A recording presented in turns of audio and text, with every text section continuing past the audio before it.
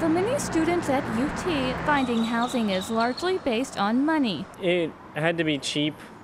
I'm moving to East Austin because it's cheap. Regardless of how cheap an apartment may be, some students like Kate are conscious of being green, and they want to stay that way if the cost is right. It's important to me, but I'm also realistic about what else that entails.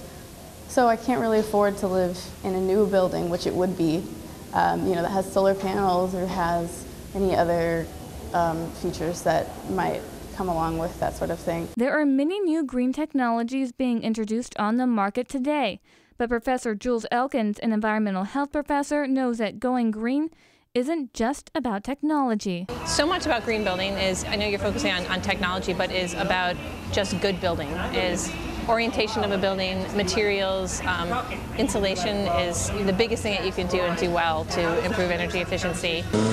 But Elkins believes there are things students can do right now if they want to promote green technology and practice. We moved here recently from Illinois, and we lived in an older home, and we had central heat and central air conditioning, so if you wanted to heat up a room, you had to heat up the whole house. Our heating bills are about $700 a month, but with green building technology, you can get that same level for $50 a month. She wants students to push government officials to create legislation that would make financial incentives for not only homeowners and business owners, but also for renters. I think a big thing that you need to do is, I encourage all my students, is that we really need an activist student population. Austin is a leading city in the promotion of energy efficient buildings, and a shining example of this is the Austin Energy Green Building Program. We rated over 3 million square feet of commercial space last year. Representative Patricia House explains that this program mainly rates the energy efficiency of buildings and points out other achievements of the group.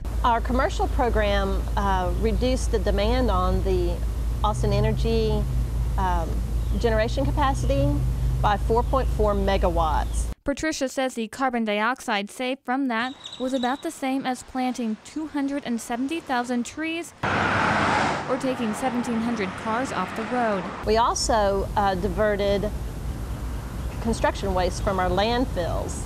We diverted over 43,000 tons. This is about the same as the weight of 17,000 Ford F-150 pickup trucks. Is this a program that students support? It seems to come down to a question of familiarity. I've heard of it, I don't know what it is. So. I really couldn't tell you if I didn't, since I don't know anything about it. Ultimately, students seem to care about being environmentally friendly, even if they can't incorporate new green building technology into their lifestyle. I ride my bike, I rarely drive. I recycle. I turn off the water when I shave my legs in the shower. And I don't use water bottles.